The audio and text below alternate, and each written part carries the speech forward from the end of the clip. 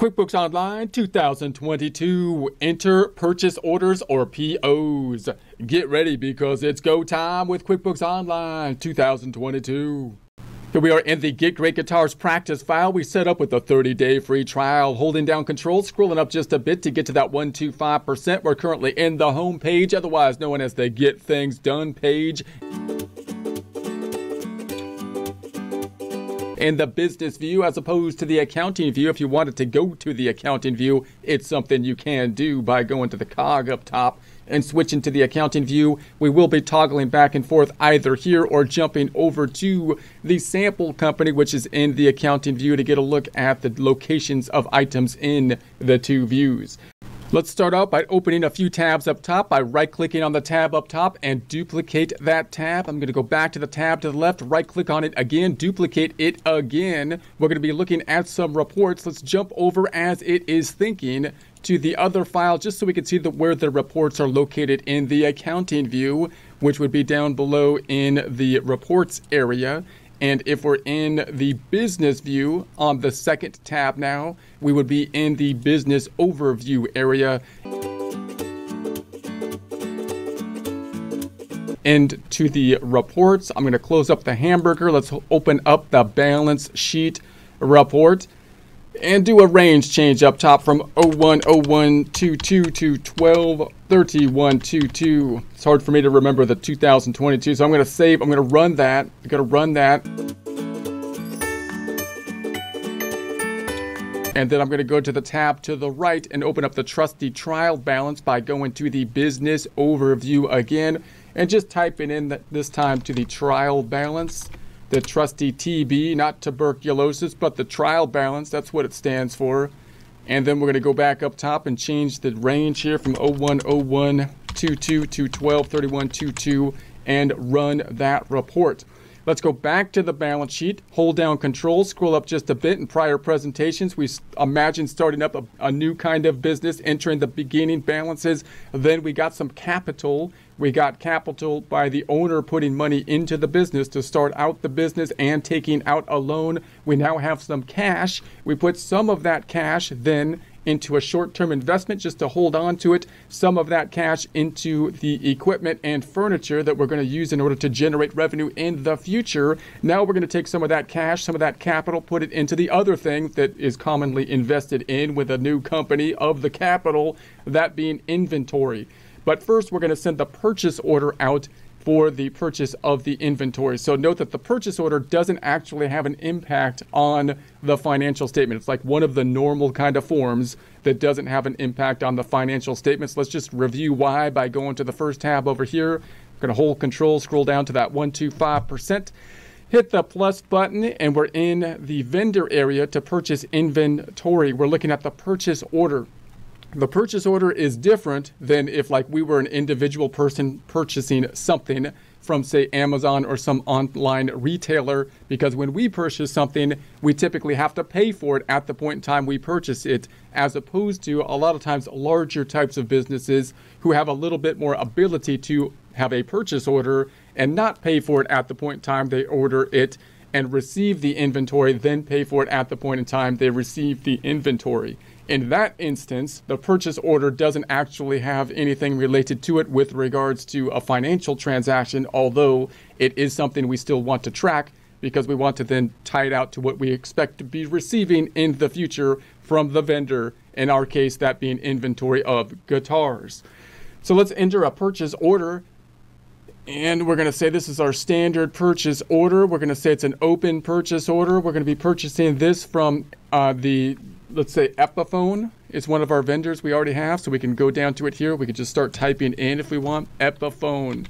This is who we buy some of our guitars from. And so there we have it.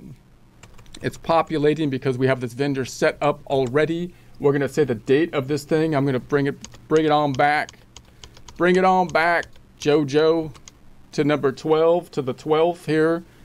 And then we're in the shipping document, so we're going to go down below. We're in the items tab as opposed to the category tab because we're going to be purchasing inventory items, and we're just going to list out some guitars we're going to imagine we're purchasing from Epiphone, including an ELP, So ELPs, one of our standard kind of guitars. We're going to purchase a bunch of them. So we'll have some of those on hand if you want to take a look at some of them. Drop on by to the shop and we'll check them out.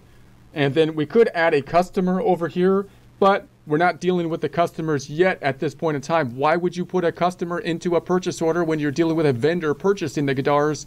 Possibly because you want to tie out the purchase of the guitars for a particular customer, possibly a custom guitar that you can then apply out to the customer in a future point when we get the actual guitars, and then make an invoice for that purchase that has taken place. The next one we're going to say is an ERP that we set up. These are going to be items that we set up, EPR, and that's going to be an Epiphone Riviera.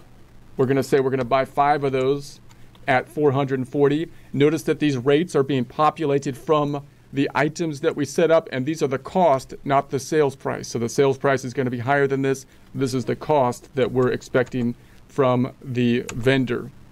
So the next one we're going to say is an EPSH, which is going to be an Epiphone semi-hollow body. We want 4 of those at $320. That's going to be $1,280 that we expect to be purchasing. And then lastly, we're going to have some EPSPs, which are the Epiphone Standard Body Pros. We want 5 of those at $480. That gets us up to the $2,400 for a total of $13,880.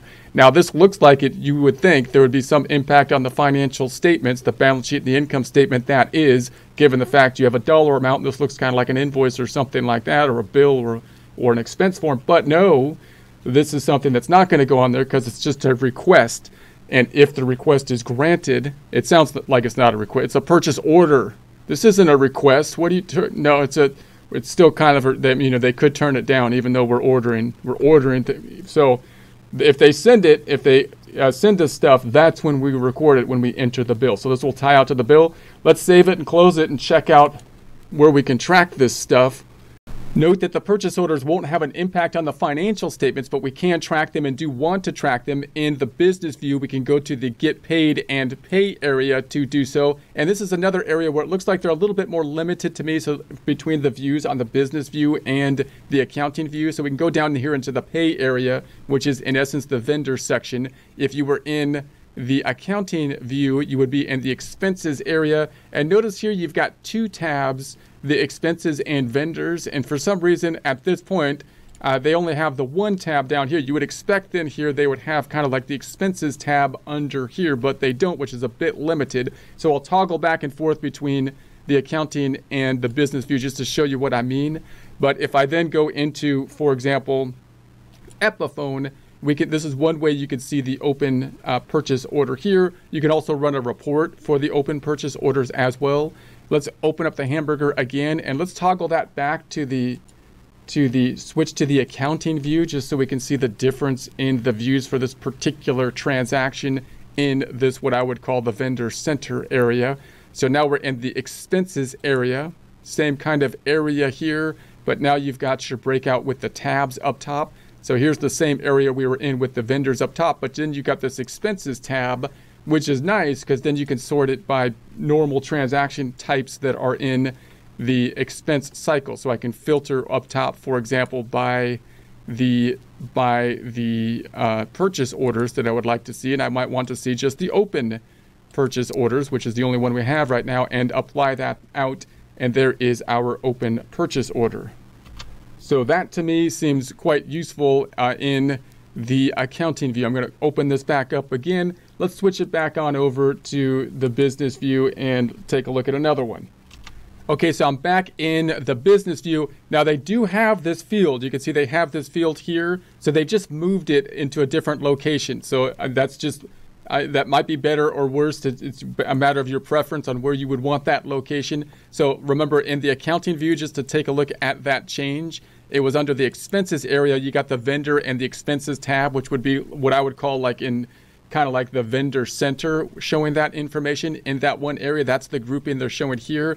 And then in the other grouping, they put it down here in the bookkeeping area. So when you're going to the paid and get paid area, you're really looking at the information related to the vendors here and the customers, and then they put some of the transaction detail into what they're calling the bookkeeping tab, which now has the transaction items up top. So within the transaction items, that's when you've got the sales transactions up top with this tab, and the expenses transactions, which before were kind of related to the get paid and paid area. So those are still located here, and you might prefer that change. So that goes to my original theory that they should basically have all the same kind of data input fields, but change the name and kind of the location to A/B test where they want it, and not restrict basically types of things on the way you're going to enter it. Although they might enter some things, some processes in more of an interview type format in this view, because I think they're trying to kind of guide you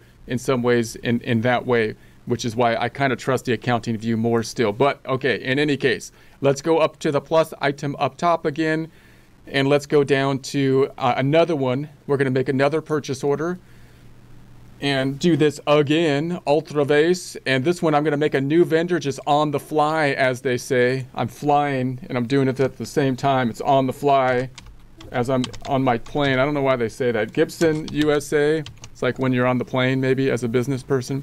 Setting up that one. This is our new vendor as we go. It's going to be a purchase order, so I would think it would default to a vendor here. We want it to be a vendor, and then I'm going to save that. I'm not going to put an email, but we would of course need an email if we wanted to give it to the customer in that format. And then I'm just going to have the bare minimum of the information for this vendor to populate it. But clearly, if it's someone we're doing business a lot with, we would want to put the information for the address and so on. We've got the shipping address where we want them to get it to us in our 90210 Beverly Hills location. And 11222 happens to be today. We'll keep it there. And then we're going to go down, and actually, no, it's not. 11222. Do I want that date? Yeah, let's keep that date. And then we're going to say the item details down below. We're going to say that this one's going to be a GIUSA,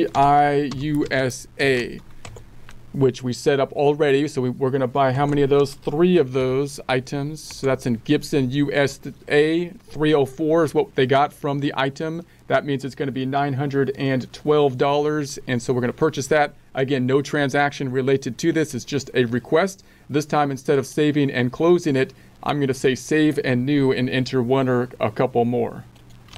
So this one, I'm going to say this one's a new vendor again, which is, I'm going to say Diamond Head. I'm just going to call it Diamond Head. I'm not sure if this is an actual vendor of a ukulele is what we're buying now.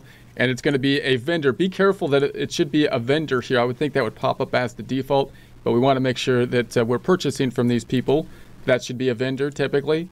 And so email address, I'm not populating it because I'm going to do the bare minimum just to go through the practice problem. But if you were to email it or wanting to send it to them in that way, that would be important. Shipping address down below. We're going to then use the item, and this is going to be our ukulele, which we put in as a DUK, the Duck Diamond Head ukulele. We're going to say that we're buying 3 of those items for $72. So next time we're going to add the customer field, and we're going to try to track the customer information as we go through the purchase process so that when we get the inventory, we can turn around and sell it. So I'm going to say save and new again, save and new.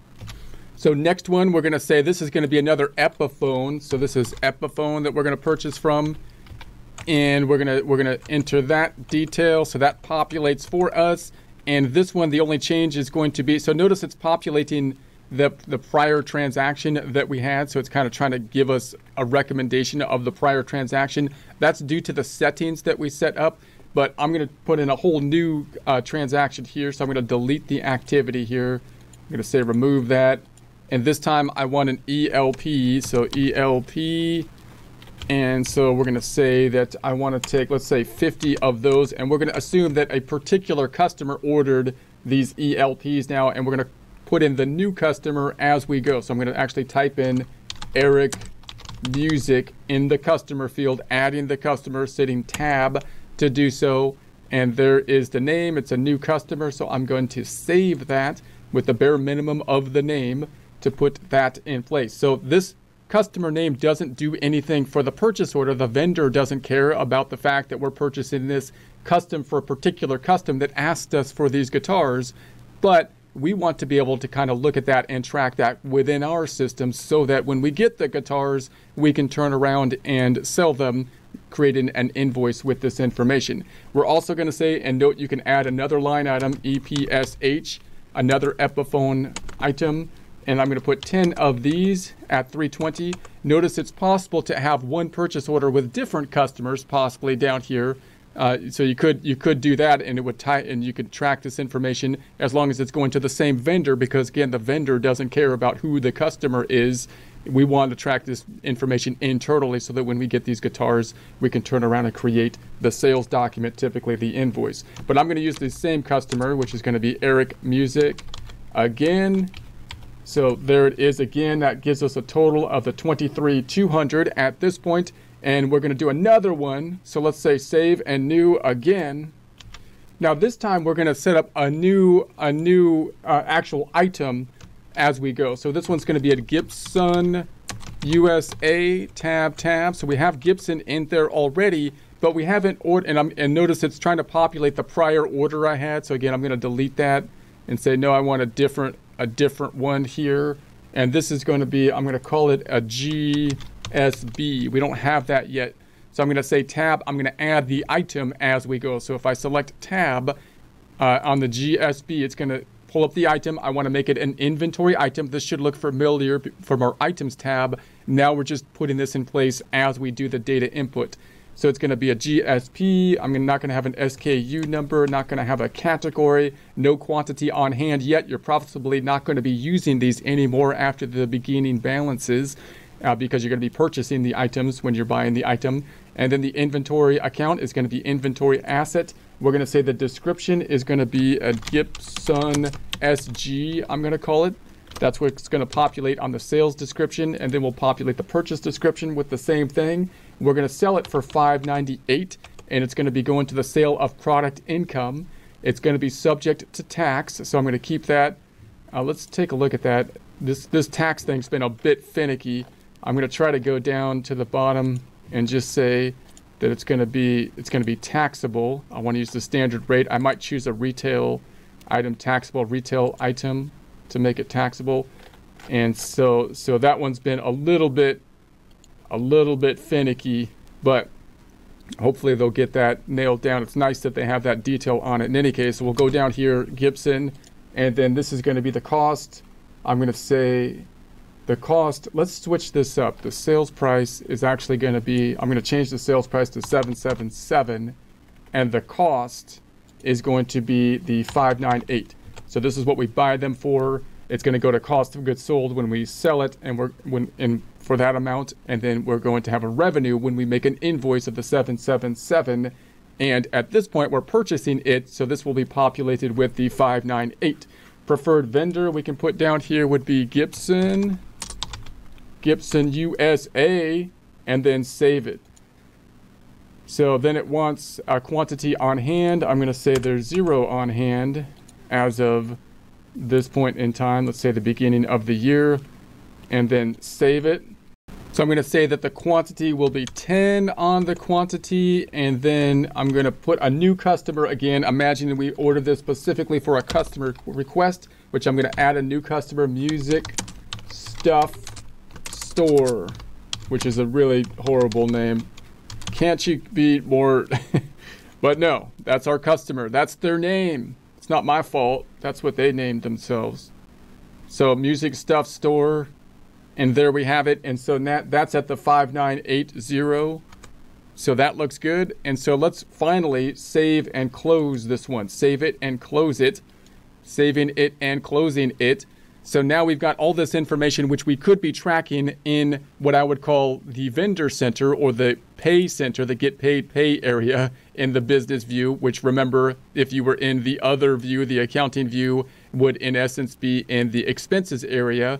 And then you'd have the 2 tabs in this view. In our view, in the business view, you basically have the vendor tab in this area, right? In this view, you in essence have then just the vendor tab. And then you can look at this by vendor. So now we've got Diamond Head here, no activity in it, but I know if I go into that activity, there's the purchase order.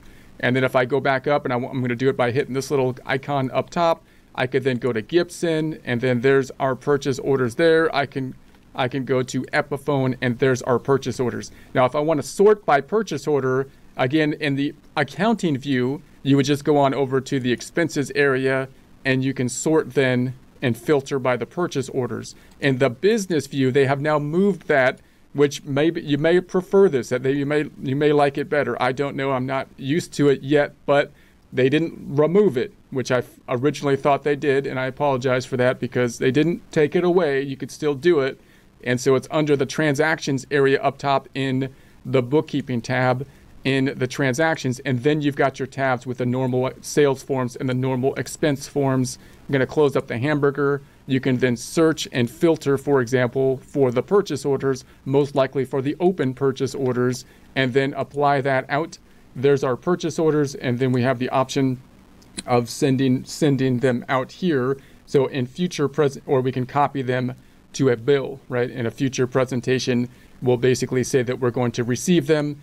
And at that point in time, we enter a bill or possibly pay at that point with a check or expense type form. So we'll see that next time. No impact, by the way, on the financial statements. That's why we're not taking a look at them.